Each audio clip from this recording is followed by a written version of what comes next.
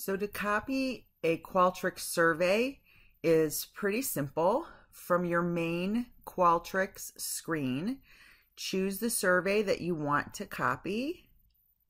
And over in the options on the right-hand side of the screen, simply click the copy option. Rename your survey. Click copy. And then if you refresh your screen,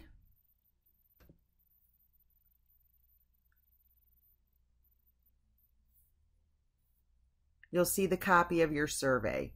You can then go into your survey and activate it for distribution the same way you would an original survey. Clicking Launch Survey, and then activating the survey to collect your responses. And if you receive a message like this one that says you can't use the anonymous link, you'd go into your survey options. And in the survey options, choose Open Access. Save changes. Now when I go back to Launch Survey, I have my anonymous link.